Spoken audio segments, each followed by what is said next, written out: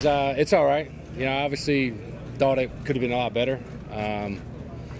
It's just one of them things that's got to get it right before I start swinging. So, I've been dealing with some joint inflammation in my ribs, my left side. So, just trying to get that out of there before I start, swinging. So, yeah, for sure. I think they, I wanted to go till Friday, see how it felt, but I think the right decision is.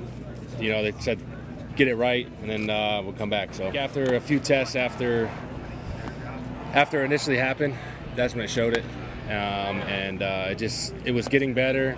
And then once I started swinging again, it kind of acted up. That's why you saw me before the game. I kind of didn't really do anything leading up to the game.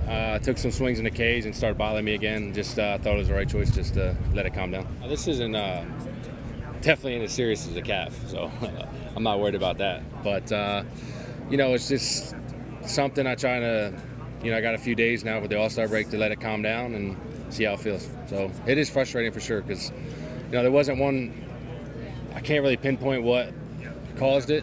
It just started bothering me, and just one of them things. Just unfortunate. So it was just one of them things where I felt it on a couple of swings, and I didn't want to push it because I know, I don't want to set me back even farther. So it's I had some conversation with doctors and obviously the training staff, and the right decision is just let it calm down and then start back up again.